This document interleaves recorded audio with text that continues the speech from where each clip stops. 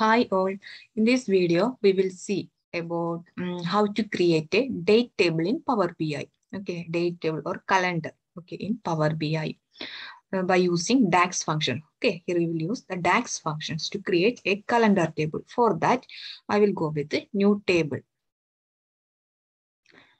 Okay, then give the name. I am giving calendar equal to, there is a function called as calendar. Okay, calendar. Then we are going to create date. So then here you can see they are asking for year, month, day. Okay, starting date. Here you need to mention the starting date. So you can make any number of years in your calendar.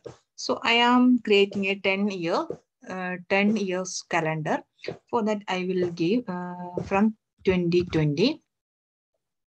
Year is 2020, starting year, comma, then they asking for month 1 January. Okay, day 1. Okay, 1st January 2022. This 20, sorry, 2010. Okay, no, 2010 to.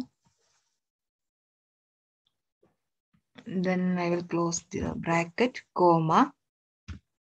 Again, you need to mention the end date. Date.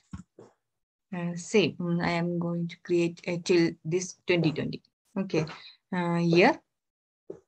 Yeah, this is 2021. Okay. 11 year date 2021, comma, month 12 December. Okay. 31st day. Close the bracket. Okay. Then I am executing this. Here you can see the date calendar that I created.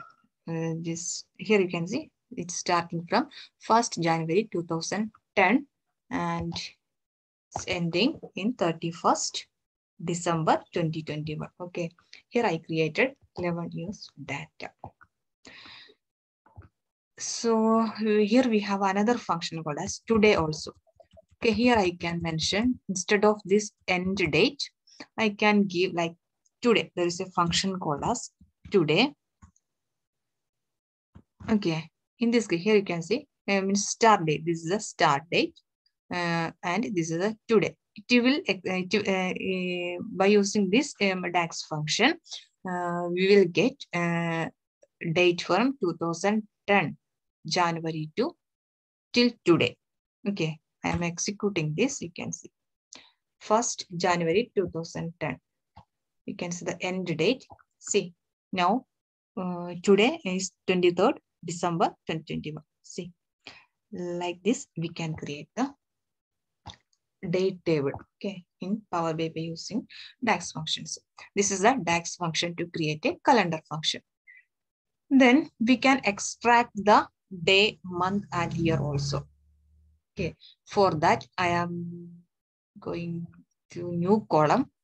Okay, so I am going to add a new column here, that is day. Day equal, there is a function called as day. Then here you need to mention the date. Here you can see this calendar tables. Okay, I calculated by using the DAX function before. Okay, then here you can see date. Here you need to mention the date. That is the date in the calendar table. Calendar date. Yeah, this one.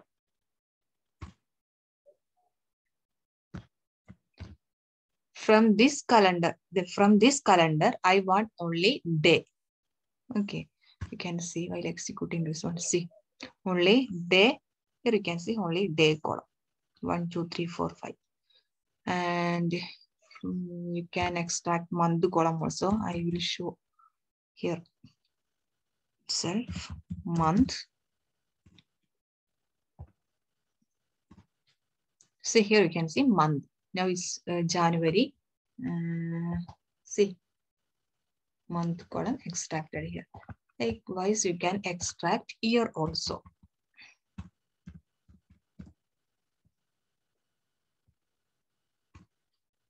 See, 2010, 2011, 2012, 2009, up to now it's 2021. Okay, like this, we can extract day, month, and year. Okay, that's all about today's video. Thank you.